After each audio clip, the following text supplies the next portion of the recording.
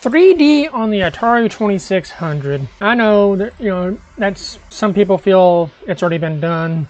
There's been first-person mazes, things like that, released, or back when the Atari 2600 was new. But how many can claim 3D polygons, filled polygons, like Elite, the classic space trading game from the mid-80s? What's going on here is Andrew Davie is working on a kind of a, not really trying to recreate the full game of Elite, but he's focusing on getting the graphics, 3D, ships and things like that, working on the Atari 2600. And what is impressive is wild as that sounds, he's actually doing it. And if you check out the video playing in the background here, you can see that, according to him, these graphics, if you were to put these on a flash cart of your choice, whatever, this would run on an Atari 2600. Kind of dumbfounding. Now there's a lot going on here. I'm not a programmer. I didn't program this. I'll tell you right now, I have trouble getting Hello World,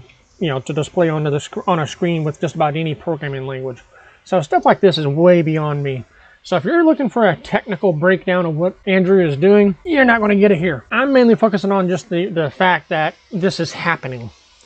Like, this is why you need to get excited if you're a fan of this, product, game, software, console, whatever. Links in the description below. Head over to Andrew Davie's YouTube channel. Show him some support, and let him know, what you think of this. There's not a lot of groundbreaking programming like this going on.